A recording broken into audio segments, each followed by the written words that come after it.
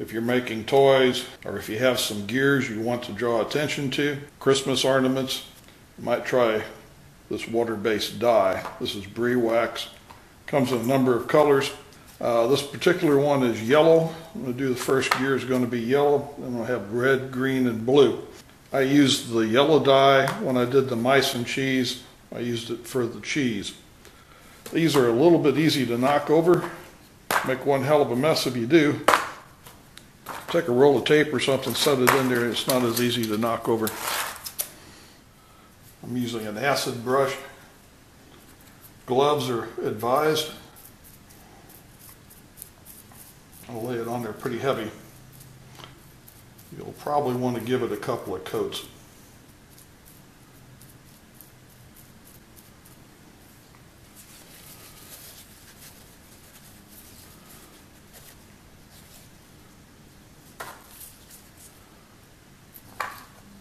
And let that dry, wash out the brush. Gloves, an old shirt, pretty well advised for doing this, especially if you're a bit sloppy like I am sometimes. This is splattering all over.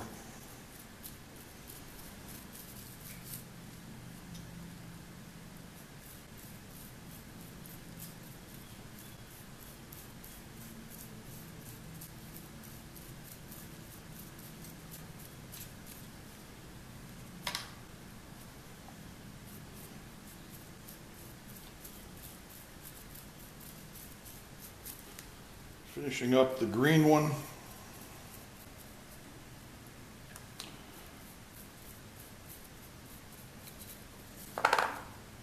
This dye is staining these gloves, so you can imagine what it would do to your hands. Gloves are advised.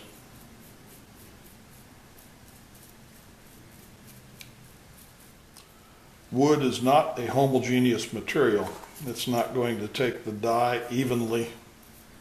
So you may have to go back and give it a second coat on some colors, possibly a third. Try to even that out.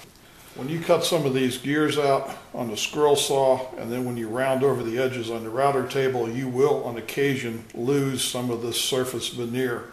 That surface veneer is very brittle. And if you get the little piece, if you happen to find it, you can glue it back in, but usually they're gone. And I have a video showing how to repair wood gears with epoxy. That epoxy is not going to take the dye, but usually on the other side it still looks pretty good. And I used blue on this one. This dye works well on Baltic birch. You just have to try a piece of wood and see how you like it. These are pretty bright. On some of the harder woods where there's more of a difference between the hard and soft grain, it's not going to be as even coloring. If you were real patient, you could take a magic marker of this color, go in there and dab each one. If you only had a few gears to do, that would be cheaper than buying this dye. This dye can be a little bit expensive. After the dye dried, I applied linseed oil on this, and it darkened all the colors. These are some sample pieces that I had tried earlier, so it does make it quite a bit darker. The color combinations look pretty nice. The green and the blue are bleeding over to the yellow a little bit, so that linseed oil is not completely dry.